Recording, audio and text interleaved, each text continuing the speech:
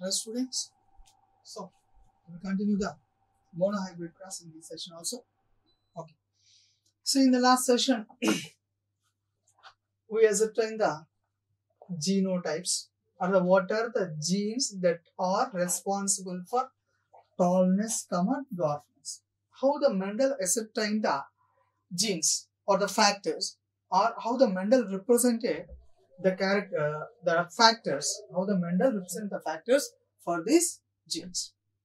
Alright, for these characters. So tallness is represented by means of the two genes, capital T, because each character is controlled by two genes.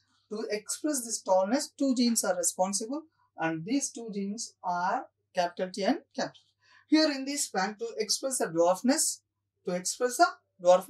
two genes are required, and these are represented by recessive, that is small letters, small t, capital T, because this is a recessive character and this is a dominant character.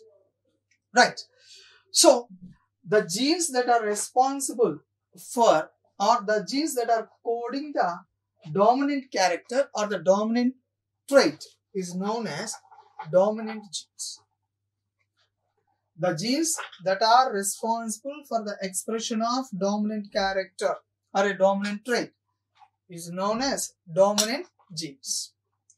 And whereas the genes that are responsible for recessive character, the genes that are responsible for the expression of this recessive character is known as recessive genes. So now we know the terms dominant genes and recessive genes. Now I am using, instead of dominant genes, dominant alleles. So hereafter we have to use the term dominant alleles for expressing the characters, not the genes. Why? Because, okay, no problem at all if you use the genes also, but the correct word is the alleles. Then why we have to use dominant alleles instead of dominant genes? So what are alleles? See here, the two genes that are coding for a single character. So both the genes are responsible for expression of tallness in this plan. I repeat, both the genes are responsible for expression of a single character, that is tallness. Whenever two genes are coding for a single character and which are located on the homologous chromosomes, then those two genes are known as alleles. We should call them as alleles. Now these are the homologous chromosomes. This is one homologous chromosome pair. This is a centromere position. So what are homologous chromosomes? Homologous chromosomes. Samajatayita chromosome. అసలు ఏంటి సమజాతీత chromosome? రెండు క్రోమోసోమ్లు ఒకే సైజులో ఉండి centromere ఒకే నిర్మాణాన్ని కలిగి ఉండటం. Centromere యొక్క position almost ఒకేలాగా ఉండాలి, సేమ్ సైజులో ఉండాలి, సెంట్రోమీర్ పొజిషన్ ఒకేలాగా ఉండాలి. Almost the gene sequence that is present on the chromosome, both the chromosomes are similar. Suppose here capital E is there, here also capital A or small a. Here capital B is there, here also the capital B or small, like that. So more or less, the gene sequence, if at all similar, if the two chromosomes are in the same size and the centromere position is also at the same place and the gene sequence is also the similar, then this pair of chromosomes are known as homologous chromosomes. Homologous chromosome. సమజాతయుత chromosome. రెండు క్రోమోసోమ్లు ఒకే రకమైనటువంటి నిర్మాణాన్ని కలిగి ఉండాలి, ఒకే size, సెంట్రోమేర్ position ఒకేలాగా ఉండాలి, gene sequence కూడా ఒకేలాగా ఉంటే ఆ రెండు క్రోమోసోమ్స్ ని సమజాతీత క్రోమోసోమ్స్ అంటారు. సాధారణంగా in homologous pair, this is one pair, one belongs to the paternal, other belongs to the maternal chromosome. ఒకటి paternal chromosome కింద, ఒకటి maternal కింద చెప్తాం. We know that is also studied in meiosis process, right? Okay, so these are the two homologous chromosomes. Now in this plan, if see here, okay, suppose there is one gene here on one chromosome, that is capital T, and another homologous chromosome here at the same locus. Locus means what? Place where the genes are present on the chromosome. That place is referred as a locus. ఎక్కడైతే జన్యువు ఉంటుందో chromosome మీద ఆ ప్రాంతాన్ని మనం locus గా చెప్తాం.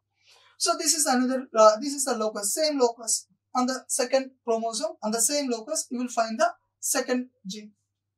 Thus in this plant we know that 7 pairs of chromosomes are present in the pea plant. We know that 7 pairs of first pair, second pair, third pair, like that we will find the 7 pairs of chromosomes. So out of the 7 pairs, one of the pair is consisting of, all the 7 pairs will contain the number of genes.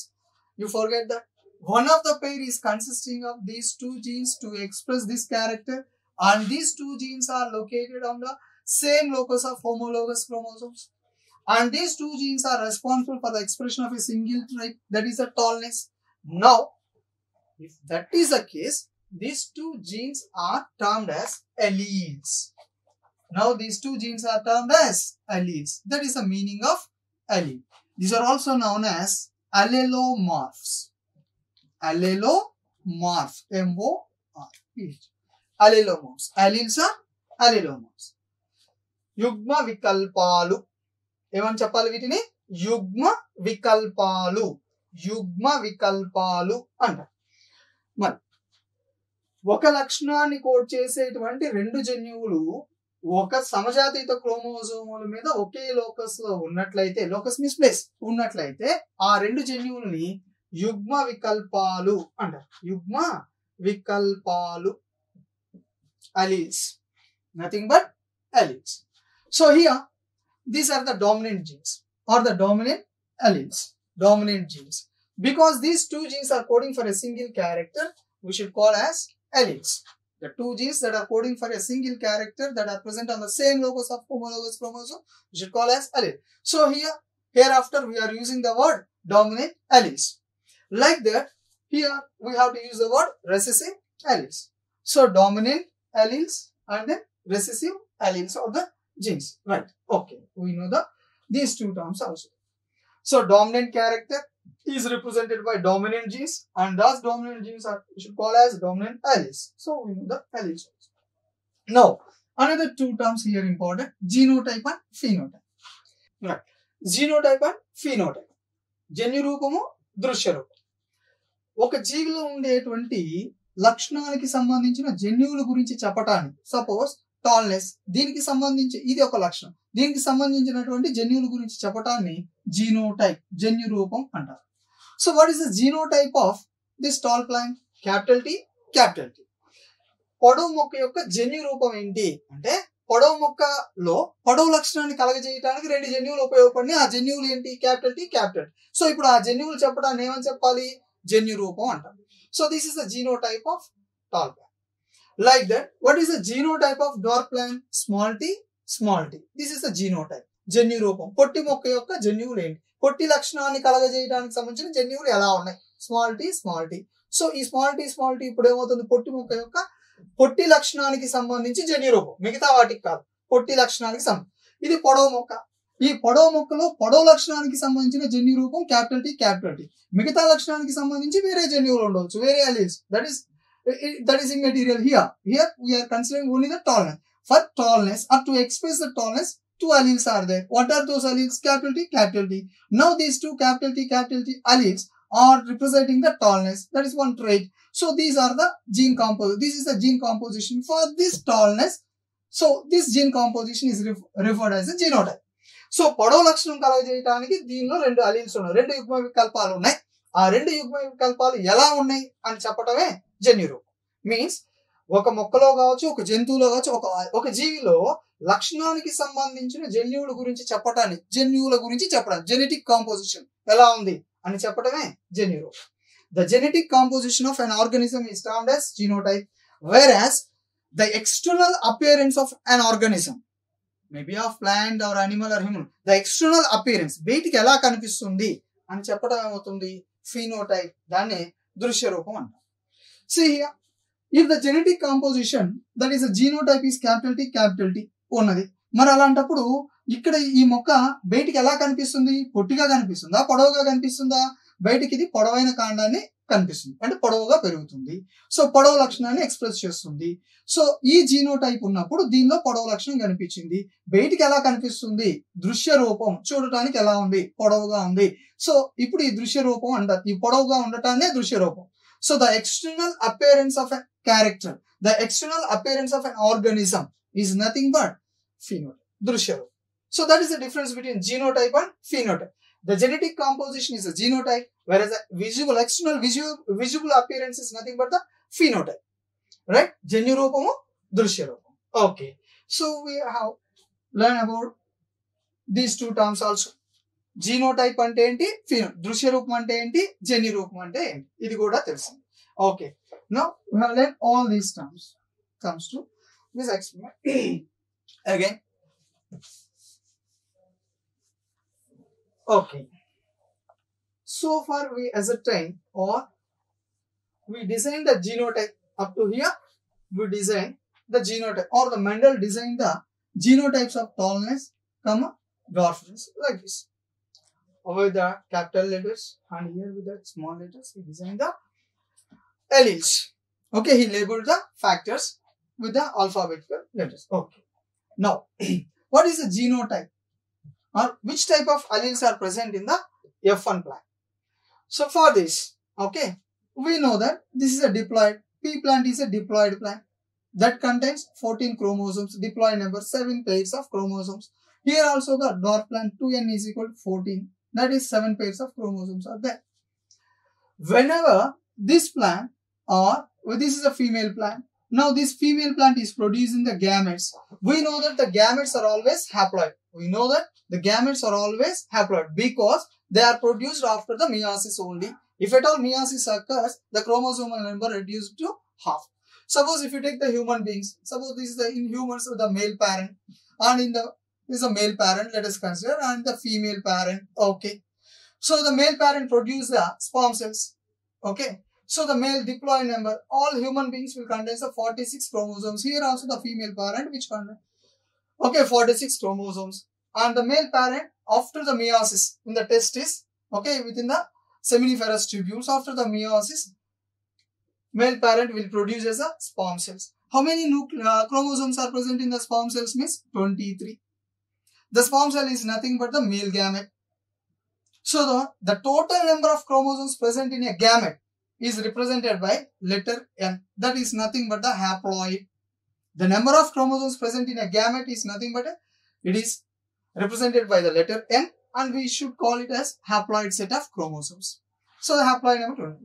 Female parent will produce the XL. XL will also XL is nothing but the female gamete. It contains 23. So now after the fertilization, once again sperm fuses with the XL. So the nucleus 23 plus 23 again 46, you will get the diploid human being. So these gametes, while the gametes are forming, why these gametes are containing only the half the number of chromosomes, 46, 23 means here the meiosis occurs. So if at all meiosis occurs, the chromosomal number will be reduced to half. So after the meiosis, okay, after the gametes fusion, again you will get the diploid number of chromosomes. So all humans are diploid, no doubt at all. Likewise in plants also. So here the P plant. The P plant diploid number of chromosomes are 14. Like 46 here. Here it is 14. So this is a female parent. Okay. So 46.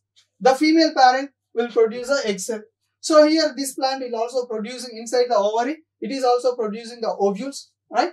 Here.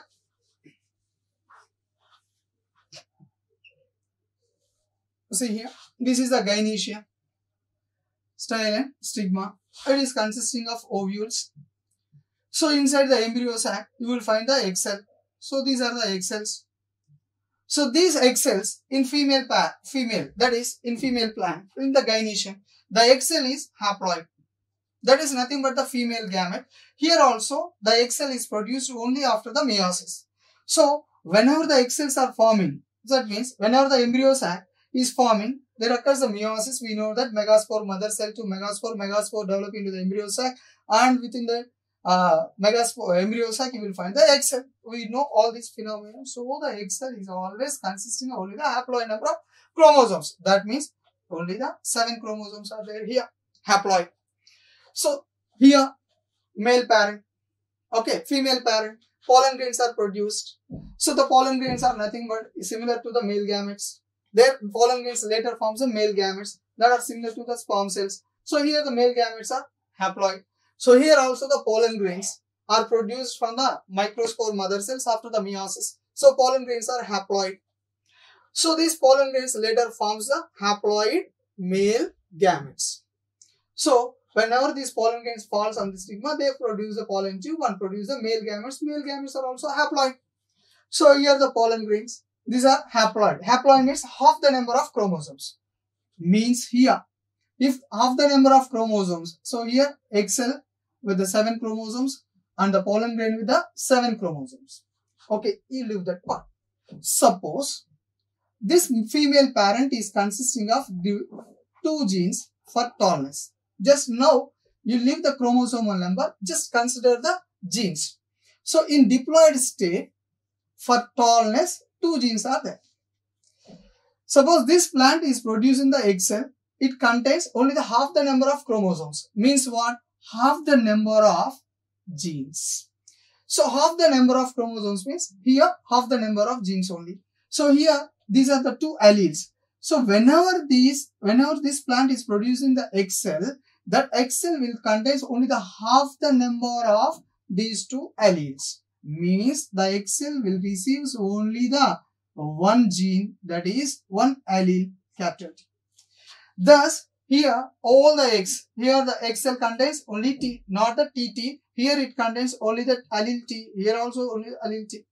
Now the pollen grains will contains, here the pollen grains after the meiosis. So half the number of chromosomes means half the alleles. Half the number of chromosomes means they will get half the alleles out of total alleles. Half the alleles for this diploid alleles is TT. Half the allele means each pollen grain will receive only the half the number, that is only 1 small t. So each pollen grain will contain only, not the TT. For this dwarfness, they receive only the half of the number of chromosomes, means half of the alleles. Half of the alleles means only the small t. Now this pollen grain will fuses with the egg cell. That means the pollen grain forming the male gamete. The male gamete contains small t here. Because we are considering this is a male parent and this is a female parent, vice versa, you may also take, right. So this is pollen tube carrying the male gamete. So whenever the male gamete will contain small t. Now this is the zygote. The zygote will contain capital T and small t. For the length of the stem, 2 alleles are there here. The zygote will develop into the embryo. In that embryo, the embryo, see here, zygote is formed by the fusion of male gamete with the egg cell. And inside the zygote, the egg is consisting of capital T, whereas the pollen, from the pollen grain, that is a male gamete, it receives small t. Thus, the zygote will becomes diploid. Again, here the zygote will becomes diploid. So, it contains capital T and small t. Capital T from the egg cell and the small t from the pollen grain. So, once again, the plant will becomes diploid. The zygote later forms the embryo and the ovules are transformed to seeds. Now, if you collect these seeds and so on, these are the seeds if you planted, and the seeds will develop into the only the tall plant. That is a F1 plant. Then what is the genotype of this F1 plant? Okay. What is the genotype of this F1 plant? What is the genotype? What are the genes present in this plant? One is a capital T, other one is a small t. How this plant, F1 generation plants are appearing? They are all tall. See here. పుప్పొడి రేణువులు, పరాగ రేణువులు haploid ఏకస్థితికలో ఉంటాయి meiosis తర్వాత. కాబట్టి దీనిలో సగం క్రోమోజోమ్లే ఉండాలి, 7 ఉండాలి. వాటిల్లో సగం క్రోమోజోమ్ అంటే సగం అలీల్స్ మాత్రమే ఎంటర్ అవుతాయి. అంటే out of the 2 alleles the gamete, the pollen grains will receive half the number, that is TT. దానిలోంచి ఒక T వెళ్తుంది. అంటే pollen grain లోపల ఒక T మాత్రమే ఉంటుంది. ఈ లక్షణానికి సంబంధించి వేరే లక్షణానికి సంబంధించి వేరే జన్యువులు ఉండొచ్చు. బట్ ఈ లక్షణానికి సంబంధించి 2 Tల్లో ఒక స్మాల్ t అలీల్ వెళ్తుంది. ఈ లక్షణానికి సంబంధించి ఎక్సెల్స్ ఫామ్ అవుతున్నప్పుడు ఏమవుతుంది? ఎక్సెల్ ఎప్పుడు మియాసిస్ తర్వాత ఫామ్ అవుతుంది. సో మియాసిస్ లో హాఫ్ ద నెంబరే ఉంటుంది.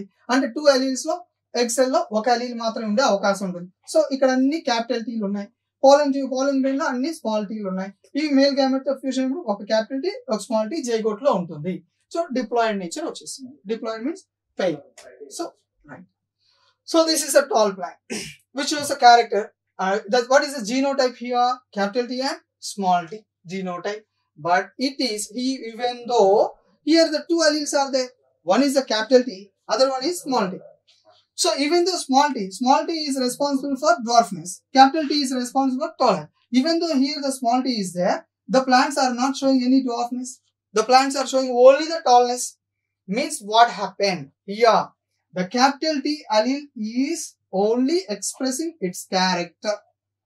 The small t is not expressing its character.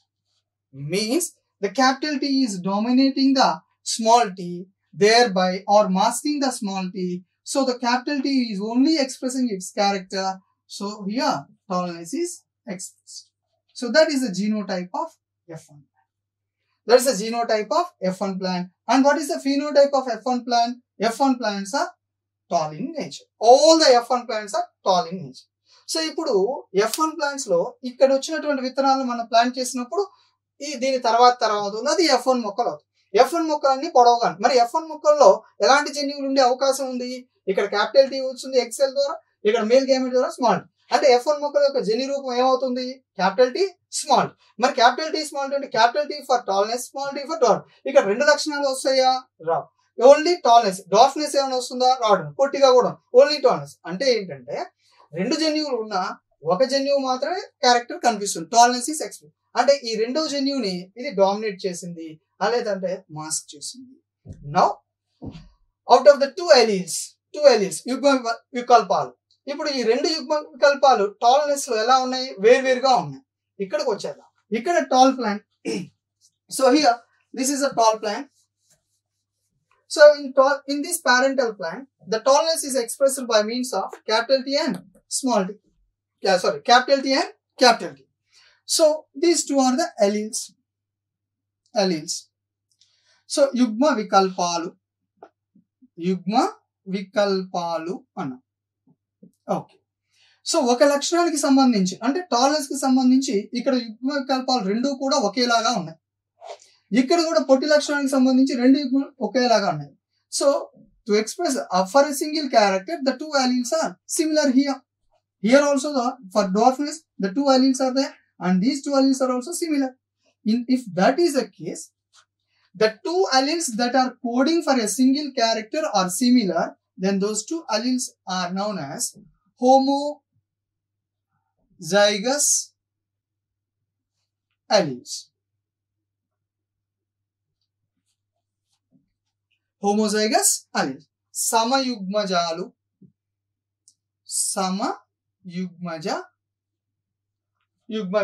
సమయుగ్మ వికల్పాలు on సమయుగ్మజ స్థితి అంట. సో ఇప్పుడు ఒక లక్షణానికి సంబంధించి రెండు యుగ్మ వికల్పాలు ఒకేలాగా ఉంటే దాన్ని సమయుగ్మజ స్థితి అంటారు. Homozygous alleles or homozygous condition. Homo similar. Here also the homozygous. So these two alleles are homozygous dominant alleles and here these two alleles are homozygous recessive alleles. But here you will find the tallness here also. Tall plants. But to express the tall plant here only the two here also two alleles are there. Out of the two alleles one is a tall allele, that is a dominant allele, other one is a recessive allele. So here to express the character two alleles are there, one is the dominant allele, other one is a recessive.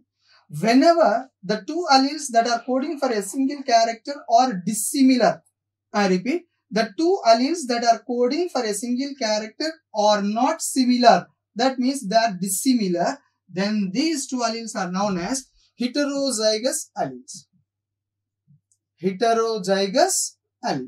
The condition is heterozygous condition. That is heterozygous condition. So here it is a heterozygous tall plant. You should call this plant as a heterozygous tall plant and this is homozygous tall plant because the two alleles are homozygous in condition and the two alleles are in heterozygous condition. Here one more point is whenever the two alleles are occurring in the heterozygous condition, which allele, what is the possibility? Which allele is expressing its character outside? Is only the dominant allele. Which allele is unable to express its character is a recessive allele. So in heterozygous condition, Because the dominant allele is expressing its character, all the F1 plants are in tolerant condition, whereas the T1, that is this is recessive allele. It is not expressing its character. So you will not find any dwarf plants.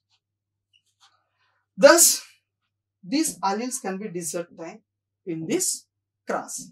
See once again, homozygous, dominant alleles, homozygous, recessive alleles.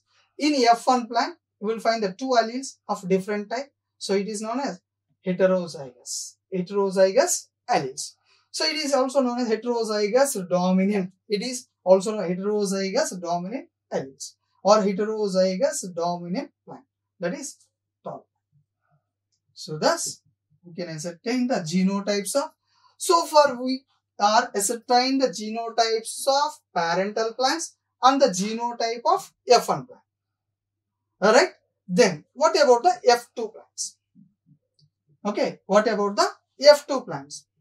So whenever these F1 plants, F1 tall plants are self-pollinated and the seeds are collected and they are grown, then those plants will become the F2 plants. So in F2 plants, both tall plants and dwarf plants are there. Then what is the genotype of tall plants and dwarf plants? What is the ratio of that? We will discuss in the next session. Right? So up to this, we finished up to the F1 generation. So far we completed, and in the next session we will discuss about the F2 generation. How the F2 generation alleles are there, how the F2 plants are there. Okay, what is the genotype of F2 plants and what is the genotype of phenotype of F2 plants. All these things we will discuss in the next session. Alright, thank you.